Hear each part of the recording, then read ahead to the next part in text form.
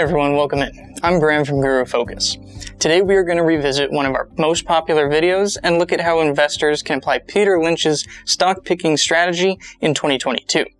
Make sure to stick around to the end of the video where we run a screen for Peter Lynch's ideal fast growers that could be the next big 10 baggers in investor portfolios.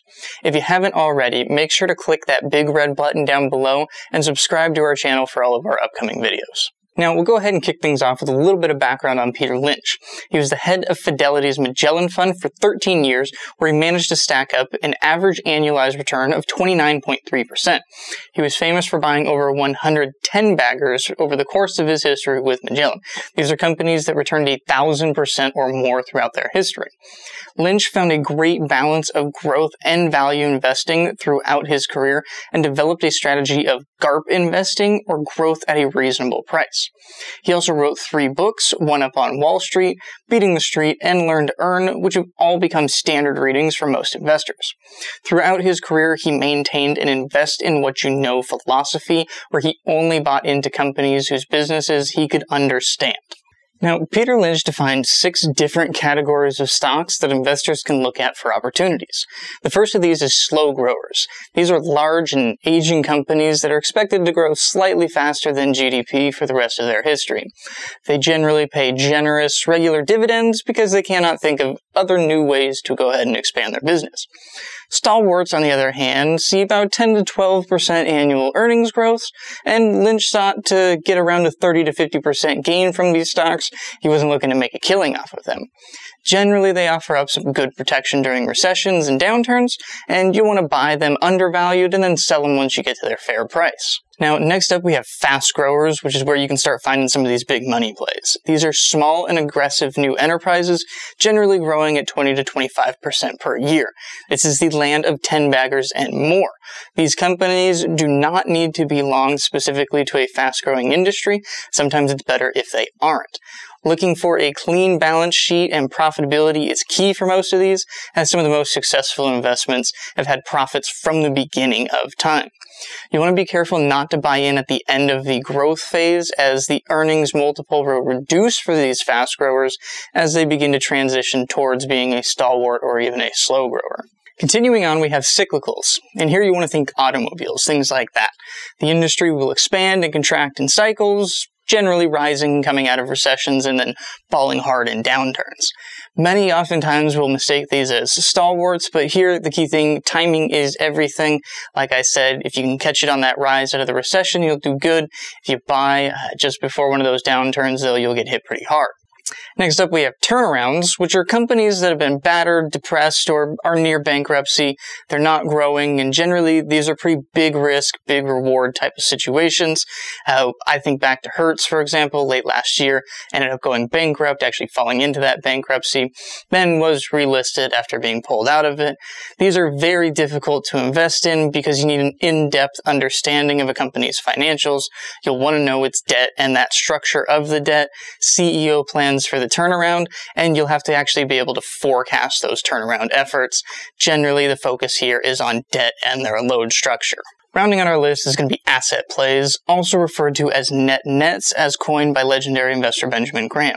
These are companies that are sitting on assets that are worth more than their stock price at current day value.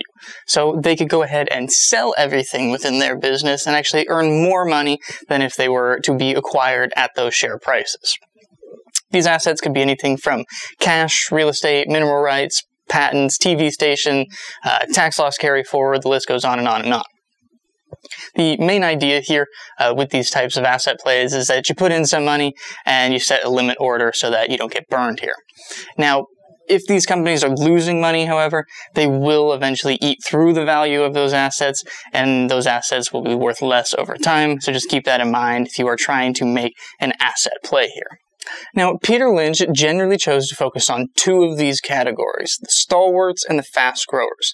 Looking first to the stalwarts, again, they generally see a 10 to 12% annual earnings growth and are mostly mid to large cap stocks that most people will be familiar with. Peter Lynch famously developed his own chart for these types of companies that compares the price of the company with a price to earnings line of 15. Now, looking at an example here, we can see that it's fairly obvious when a company is trading on either side of this line. The PE line of 15 gives a rough idea of what most stocks should be worth. Here at GuruFocus, we added an additional line at a median PE without NRI, which we think is a little bit more applicable to most companies. For these types of companies, though, their price is almost always following earnings in some form or another throughout their history.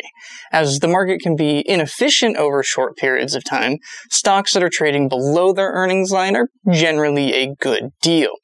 If they were trading significantly below this line, Peter Lynch would then buy into that company and would sell shares if they rose over it.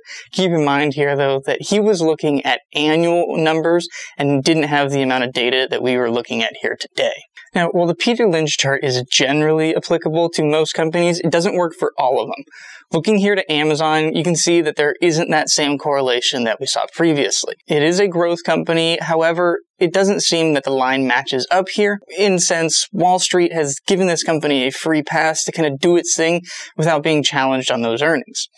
Amazon's price instead follows revenue, not earnings. So if we toss on a price to sales line here, things look a little bit more coordinated compared to that line.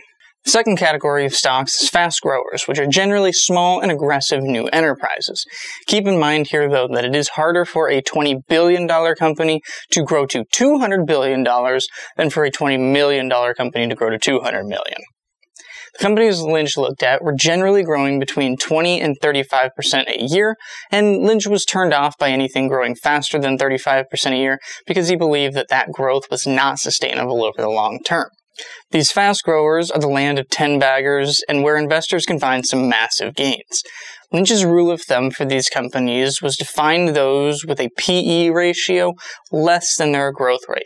So if a company is growing at 25% per year, you want to be looking for something with a PE of 25 or less. The best tool for identifying these buying opportunities is called the PEG ratio, which is the PE divided by its growth rate. Peter Lynch was generally looking for something at a PEG ratio of less than 1, and those would pass his test. Now, we threw a lot of information at you on how Peter Lynch thought about the stock market and the different strategies he used to go ahead and find the land of 10 baggers and make these crazy returns over time. But to take all of this and put it into practice, we're going to go ahead and run a screen for what Peter Lynch defined as the ideal fast grower. According to Lynch, this type of company would maintain the following characteristics. It'll be at a market cap of less than $5 billion. So here we're only going to look at small to mid-cap stocks. From there, a debt-to-equity ratio of less than 0.4 is what we are looking for. So we want a company, for example, that has maybe $100 million in debt, but it has $500 million in assets. Next up, ideally we want this company to have predictable revenue and earnings.